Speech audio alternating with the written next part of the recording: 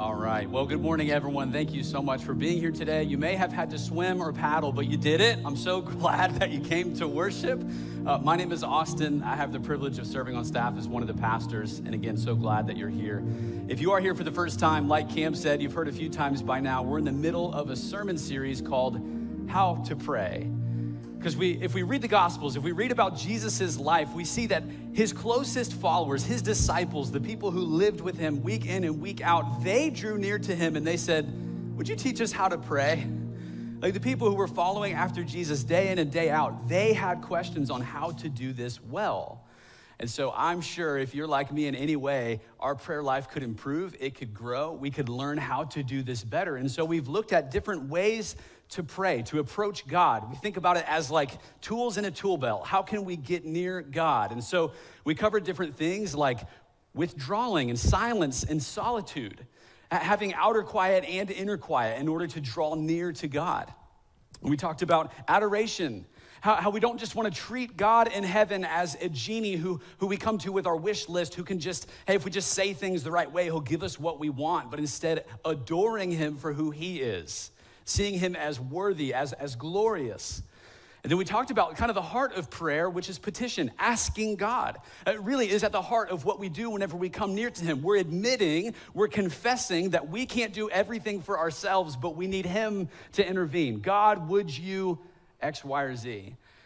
And then we looked at kind of a different variation of that. It's called intercession, where we're praying on behalf of other people or situations or events or circumstances that, again, are outside of our control. God, would you rescue this person? Would you bring peace to this area? Lord, would you heal this person? And on and on and on. And what we've seen through different stories, what we've seen through passages in the Bible is that prayer is really powerful.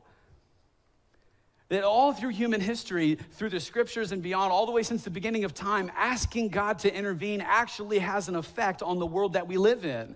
And we read stories of people like D.L. Moody, who kept a prayer journal of 100 people who all came to faith in his lifetime because of his faithful and persistent prayers for these 100 people. We read about George Muller, who started many schools and orphanages, who literally, we read the story about how a milkman, his cart broke down outside of this orphanage who didn't have any food for the day. And so he brought milk to the kids. A baker had been up all day because he felt like the Lord told him that these kids were gonna need food. So we just hear story after story about really powerful ways that prayer has shaped and changed the world. Pete Greig, the author of the book, How to Pray, we have it in the lobby. It's an excellent resource. I commend that to you. He has a quote from another book. He says this: "The hinge of human history is the bended knee." So like the most powerful history-altering moments down through human history, it has to do with prayer. It has to do with God intervening because humans asking God to do something. It is the hinge of human history. Just to show you I'm not blowing things out of proportion, we've read a few things from Jesus himself. He had really important promises, really grand promises about the nature of prayer. Jesus himself, he said, hey, if you have faith as small as a mustard seed, like this tiny little seed, you could tell a mountain to get up and move and it will obey you. It's like, well, Lord, I've never seen mountains physically stand up and move. What do you mean by that? Last week, we heard Pastor Brandon say, Jesus gave this promise in John 14:14. If you ask anything in my name, I will do it. And so the question that we're going to explore today is, what do we do when he doesn't? He says, if you ask anything in my name, I will do it. But what do we do when he doesn't? Or it appears that he doesn't. What do we do with unanswered prayer? What do we do whenever we're crying out, calling out to God, and it seems like our prayers are bouncing off the ceilings and the walls? Nothing's getting through to him. We don't sense his presence. We don't feel like we're getting an answer. We don't even feel like we're getting a no. It's just kind of like silence from God. What do we do with that? And last week, if you missed the sermon, I encourage you to go back and listen to that. Pastor Brandon laid the foundation of unanswered prayer. And we talked about particular reasons why the Bible tells us God does not answer prayer. There are good reasons why God says, I'm not going to answer this prayer. Again, we're not going to have time to go through all of them again, but he says, hey, if we're praying with the wrong motive, with the wrong theology. We're praying to a different God, not the true God of the Bible. We're not praying in obedience. We're living in sin. That can hinder our prayers. And we're not praying with faith. We don't actually believe God can do those things. So there's a whole host of reasons why our prayers may not be answered biblically, theologically. But what if we're doing all the things right? We have faith, we're living in obedience, we're speaking out sincerely, we have the right motives, we're praying in Jesus' name, we're doing all these things, and yet there's silence. What do we do then? I want to tell you a story about my middle son, Noah. I have 3 boys. Middle son's name is Noah. I've got a few pictures for you there. So he was about a year ago, he was just about 2 years old, and we went through every parent's favorite phase as toddlers, and that's whenever they wake you up at 2 a.m. for no reason. Like, I know if you're a parent, you love that. It's your favorite. It was my favorite. I miss it dearly. I wish he would do it every single night, right? So I'd be sound asleep, and he would find different reasons to come out and wake me up in the middle of the night. And listen, that's a cute face, but whenever you wake up to a toddler standing over you with his eyes wide open, it's less cute. It's way less cute, okay? Especially when you're tired. They're just kind of creepy standing over you, right? And all kinds of different reasons. I mean, if you're a parent, you probably remember this. How many times your kid is like a parched, like they've never had water ever before until it's 2 a.m. And then they say, Daddy, I'm thirsty. I'm thirsty, right? My favorite is whenever they're like, I'm lonely. I missed you. I'm like, can you not miss me at 9 a.m. or 10 a.m.? Or, Daddy, I have to go potty. And I'm like, dude, you walked past the bathroom to get to my room. You know, like this did not need to happen. But the most common reason why he would come and wake us up, it happened all the time, is he would say, Daddy, I'm scared. I'm scared. You know, a 2-year-old wakes up in the middle of the night, it's dark, there's no lights on, no one else is around, and he says, I'm scared. So one night in particular, he went to wake me up, tell me he was scared, and like a really good dad, I didn't wake up at all. Not at all. I mean, he did the creepy stare like right on top of me. He's like, Daddy, I'm scared. I remember this as a vague dream. Like it was fuzzy, it was hazy. Like I must have had a long day. I was so groggy out of it. I didn't even wake up. Like I felt like I was dreaming. I just remember him whining, Daddy, I'm scared. Daddy, Daddy. I must have rolled over, gave him the actual cold shoulder. And Noah, he went back to his room and he cried himself to sleep. And so whenever we read the Bible, whenever we come to the scriptures and we read Jesus saying to ask and to seek and to knock, like persist, persist, persist, sometimes it feels like we're banging on the door and the only thing we hear from the other side is not footsteps approaching to open the door. It sounds like a deadbolt is slamming home. It sounds like the lights are turning off at the house. No one's home, go away is what it feels like. It feels like our Heavenly Father is sleeping and we can't wake him up. Like he can't be bothered to help us whenever we need him. And I'm willing to bet that you are either walking through this right now, you have in the past, or I promise you will in the future, because unanswered prayer, or the perception of unanswered prayer, God not breaking through to help us when we need him, that is something that all of us will experience. It's not an if, it's a when. There's a host of reasons that we could be drawing near to God in prayer and feel like we're having silence. I mean, some of you in here have a diagnosis or a sickness, either with yourself or a loved one, and you're like, God, you know, you promised to heal. You said you're a healer. I'm reading all these stories. Would you heal? And it's crickets. Or maybe our finances are a complete wreck and we're between jobs and it's like, Lord, I'm pounding the pavement. I'm doing everything that I need to do. I got my resume out there. I don't know how the bills are going to get paid. I don't know how the ends are going to meet. And yet it seems like nothing's happening. Or infertility. I know people in this very church, some of you in this church have been praying for years to conceive, and yet the Lord has not opened the womb. Where are you, Lord?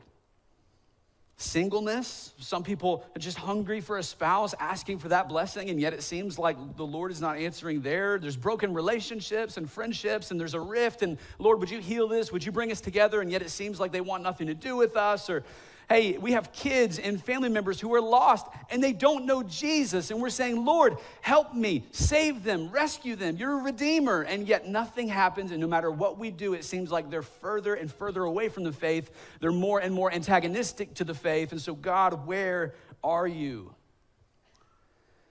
So we have to be honest. Whenever this happens, it does things to our heart. It does things to our relationship with Jesus. I mean, the very first thing that you might feel is like confusion or disappointment. Because again, Jesus says, if you ask anything in my name, I'll do it. If you're doing everything right, if you don't have sin issues and you're obeying, and again, you're doing everything that you can possibly do, and yet God doesn't answer, we can be disappointed and confused, like, Lord, you had all these promises, what's going on? It will often lead to anger and frustration. Like, God, you see the suffering, you see the sickness, and you're not doing anything here. What is going on? And I think if we continue in this, it leads us to apathy. Like, I'm not going to bother to pray to God if he's not going to answer me whenever I call. Promises don't seem to come true, so what's the point? It's like he doesn't even want to help me, so why would I go to him? I'm just going to try to figure it out by myself. And finally, we withdraw. So instead of pressing in, instead of seeking him, instead of diving further and wrestling, we say, you know what, I want nothing to do with that. It's either he's not powerful, he's not good, he can't help me, his arms are crossed, he's sleeping, something's going on, and my prayers aren't getting through, he's not answering, and so I'm gonna walk away. Maybe that's you. Maybe you've walked away from the Lord. Maybe you know someone who has walked away from the Lord for the exact same reason, but we relate in such similar ways.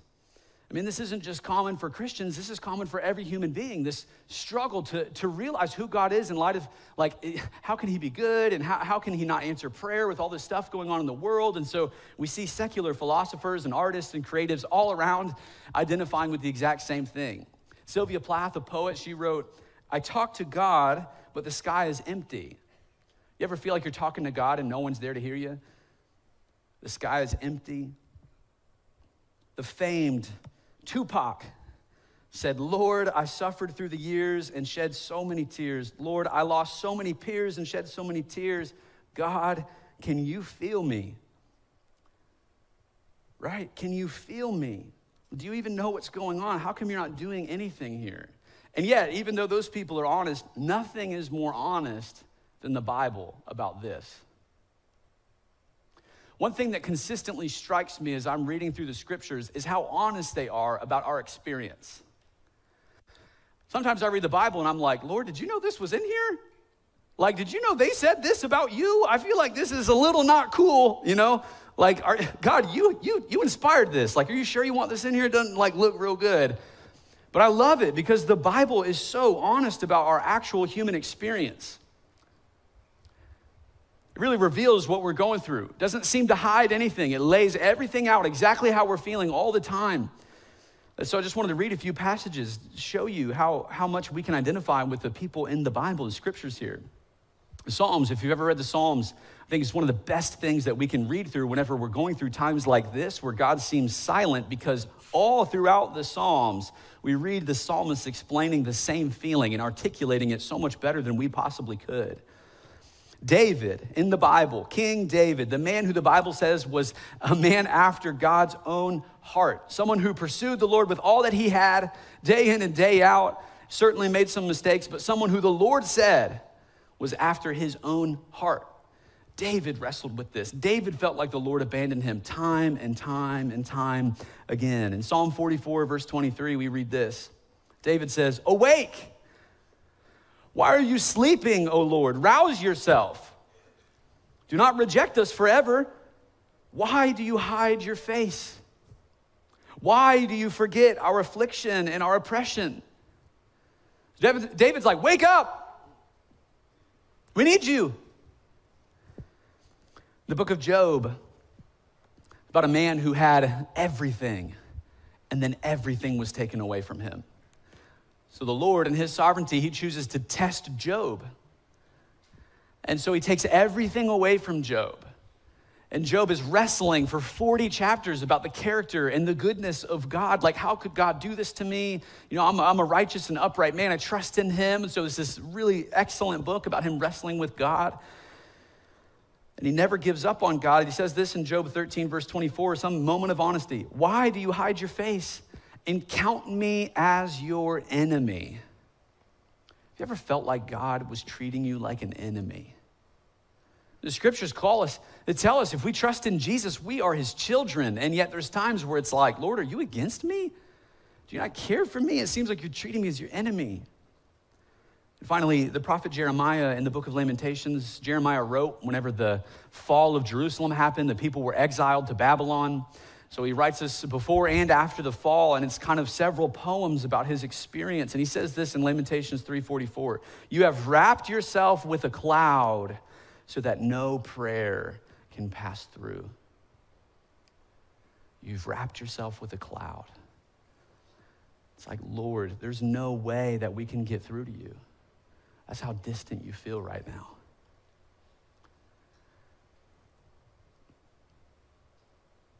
So why does this happen? Aside from the doctrinal reasons we talked about last week, we have plenty of good theological, biblical reasons we can give to you. We can give an argument for the justice of God, how he's good in spite of all the things that we perceive as evil and wickedness and suffering happening in the world. He's good. Like, we can give those arguments, but it doesn't take away the pain of whenever it feels like he's not listening. It doesn't take away the hurt of crying out to our Heavenly Father and feeling like he's sleeping when we need him most. So first, I just want to lay this out here. It's not less faithful to struggle in these moments. So we just read the Psalms. David, this man who was after the Lord's own heart, he said time and time again, God, it feels like you're not here. So it's not less faithful to be honest about where we are with him, to struggle and cry out to God. But what we can't do is we can't do what the world does and stay in that place. We can't allow the seasons of silence to define us and define our relationship with God. We can't fall victim to being confused and then desperate and then angry and then bitter and then apathetic and then withdraw. We can't go down that path. It's not available to us. So no, we have to wrestle and struggle and press in and seek his face and seek his face and seek his face. As the scriptures say, come to me, seek my face, find me, ask, seek, knock, continue asking, seeking, knocking. So what do we do whenever we find ourselves in these seasons? I was praying about this sermon for several weeks now, just thinking, Lord, I don't want to get up there and give these people just a simple answer that seems like it's going to make everything all better right away. I don't think there is a simple answer. I truly don't. I think there's good answers. I think it's all difficult. But I think one thing that we have to do is that instead of asking where God is, we have to remember who God is. So in the dark, in these moments of the dark night of the soul where it feels like God is not anywhere to be found, like he's distant, like he's shut up the heavens, he's wrapped himself with a cloud, instead of saying, God, where are you? Where are you? Where are you? We have to remember who he is. Not just who we want him to be, not just what we want him to do. We have to remember who he is. It's one thing to read about biblical authors and characters who felt the way that we do, but it's another thing altogether to realize that God has put himself in our place. We serve a God who is unlike any other God, any other world religion, in the fact that our God not only knows what we're doing, knows what we're living through from kind of a creator-creature distinction, like he can identify, he's like, oh, I see that down there. I see what they're struggling with. Like, I can understand. No, he understands in the sense that he stepped down. Like, God became man. He took on flesh. Remaining what he was, he became what he was not. He took on human flesh. And so we have to remember who God is. There's three ways we do that. We remember Jesus. We remember that Jesus lived like us. Jesus lived like us. He was flesh and blood. How often are you struck with the fact that God had flesh and blood like we do? He suffered in a human body like we suffer in a human body. John chapter 1, verse 14, he drives this point home over and over and over again. He says, the word became flesh and dwelt among us. The eternal creator God put on flesh and dwelt among us, with us, his creatures. He's not passive. He came down. Hebrews chapter 4, verse 16 says, we do not have a high priest who is unable to sympathize with our weaknesses, but one who in every respect has been tempted as we are, yet without sin. So whenever we think God understands us, whenever he says, I understand you, he actually knows what it's like to be human. Don't lose that. God understands. Jesus lived like us. Next, he struggled like us. Jesus struggled like us. See, the Son didn't just choose to come down and live in a palace, live a super wealthy, comfortable life. He chose to come down to this earth and be poor. He chose that. He chose to struggle through life with pains and trials. He had people despise him and spit on him and hate him and slander him all throughout his life. And then Jesus, we read time and time again, knew where he was heading. He tells his disciples, I'm heading to Jerusalem. I will be betrayed into the hands of sinners. I will die and I will rise again. He says it over and over and over again. He knew what he came for. And he still walked that path. He still did what he came to do. And we read as Jesus was betrayed into the hand of sinners, as he's praying into the Garden of Gethsemane, right before that betrayal takes place, he's praying to the Lord. And when I say he struggled like us, I mean, he felt like God was rejecting him. He says a super honest prayer in Mark 14:36 in the garden. He says, Abba, Father, all things are possible for you. Remove this cup from me. I mean, hear that. Your Savior was praying like, God, is there another way? Is there another way? I'm afraid. I don't want to do this. I don't want to suffer and die. God, is there another way? And so many times in Jesus' life where a big voice, booming voice from heaven would say, this is my Son who I love, who I cherish. Silence. Silence when he asked the cup to be taken from him. And so he's betrayed. He's put on trial. The God who created the entire universe is put on trial by human men. They lie about him. A prisoner, a person who is a traitor, is chosen to let go. Instead of Jesus, he's flogged and beaten and spit on. He's stripped naked and abused. He's mocked in the streets. He's forced to carry his own cross on his bloody back all the way to a hill where he's crucified between two criminals. Do you think Jesus felt the silence of God in that moment? Do we know he did? And from the cross, he cries out in Mark 15, verse 34, it says, and at the 9th hour, Jesus cried out with a loud voice, Eloi, Eloi, lema sabachthani, which means, my God, why have you forsaken me? Jesus hanging on the cross in his darkest moment. He says, God, where are you? Why have you left me? The powerful part of Jesus crying that out on the cross is that that's actually quoting a part of scripture that King David wrote. So again, going back to the Psalms, King David wrote in Psalm 22, this is what Jesus is quoting. The fuller version just helps get us a picture of what Jesus was feeling on the cross. He identified with this on the cross so much that it came to his mind and he was expressing that out loud. It says this in Psalm 22, my God, why have you forsaken me? Why are you so far from saving me from the words of my groaning? Oh my God, I cry by day, but you do not answer. And by night, but I find no rest. This is how our Savior felt on the cross. So he lived like us, he struggled like us, but finally, he gives us hope. This is how we remember God. We have to remember God, that he gives us hope. You see, if that's the last picture we have of Jesus, there's no hope for us, my friends. But he didn't stay on the cross. He was buried, and 3 days later, God vindicated him by raising him from the dead. By raising him from the dead. What does this show us? That even when Jesus felt the absolute rejection and silence of God, God was there even when he couldn't feel it. Even when it felt like God was not approachable, whenever God was completely absent, like God had completely forsaken him in every way possible, we see that God's hand was working even if it hurt him in the moment. And that's what we have to cling to. The hope of the gospel is that Jesus didn't stay in the grave. He rose from the grave. He conquered sin and death and hell.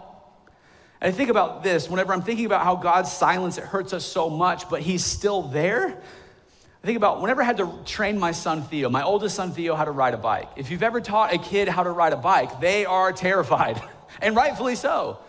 They've had these training wheels attached to them the whole time, just joyfully riding along as fast as they can possibly go without any fear of tipping over. And yet when you take those training wheels off, it feels like they're gonna tip just one way or the other. They have no sense of balance. And so if you're a parent and you teach your kids how to ride the bike, the best method you could do is to hold on to the back of their seat without holding on to your kid, and you have them pedal. So you're holding them up, you're holding them up, you're holding them up, and then finally when they understand how to pedal and balance, you can let go. My friends, that's what it feels like whenever God is being silent. It's like he's totally absent, he's taken the training wheels off, we're gonna tip over, we're gonna crash and die.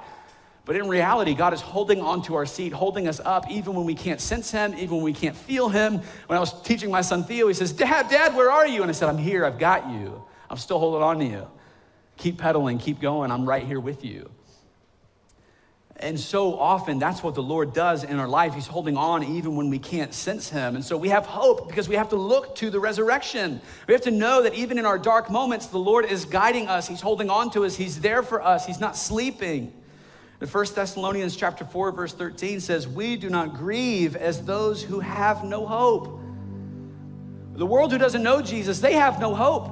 There's no reason, there's no hope for the future. They can't possibly look to anything that would get them through this season. But my friends, when it feels like God's not answering, when he's silent, when he's distant from us, we have to remember who he is. But we do not grieve as those who have no hope. And so if the Father did this for Jesus, he will do the same thing for us. He will do all that he promises for us. He will rescue and redeem us. He will never leave or forsake us, and he will make all things new.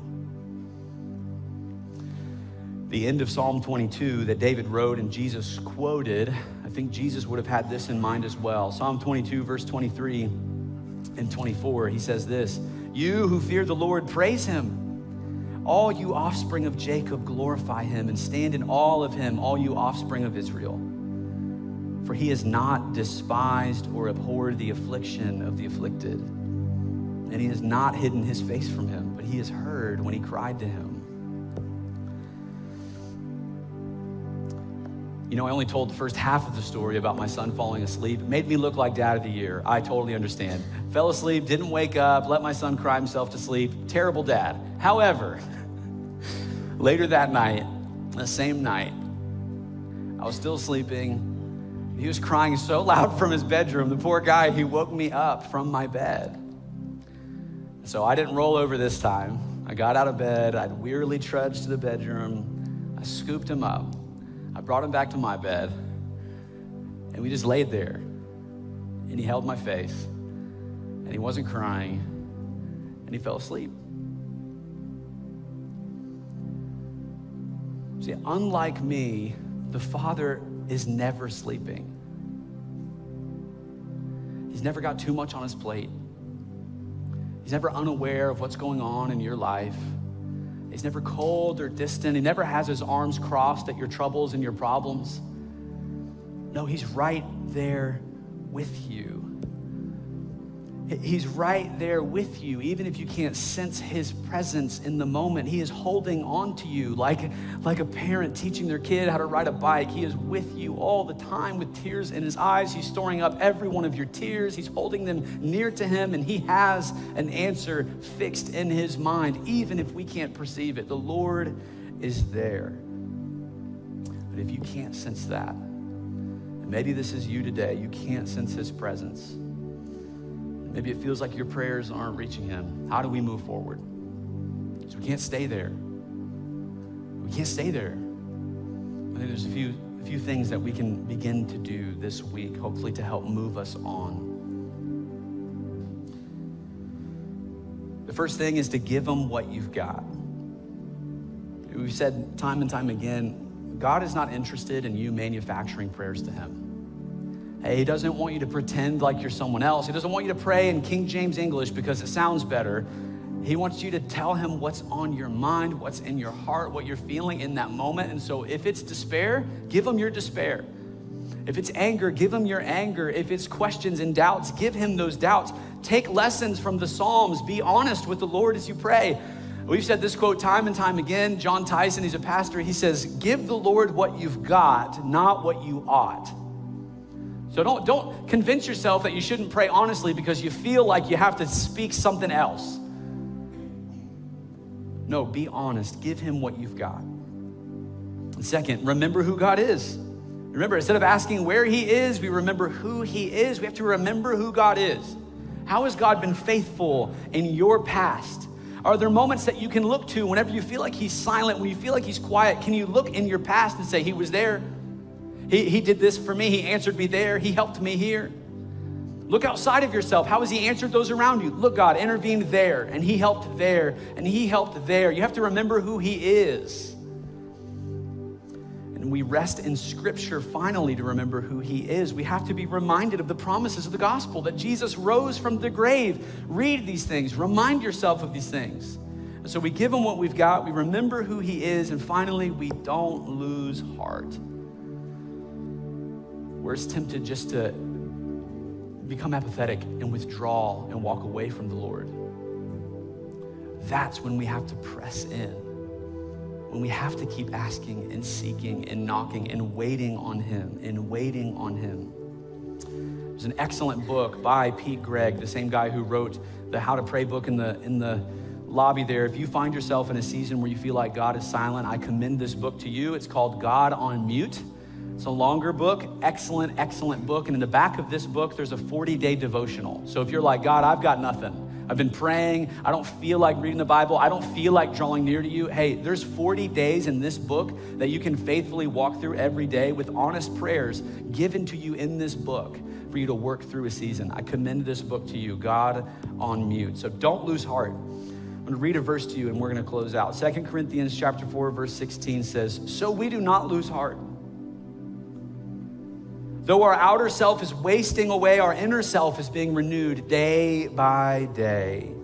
For this light momentary affliction is preparing for us an eternal weight of glory beyond all comparison, as we look not to the things that are seen, but to the things that are unseen.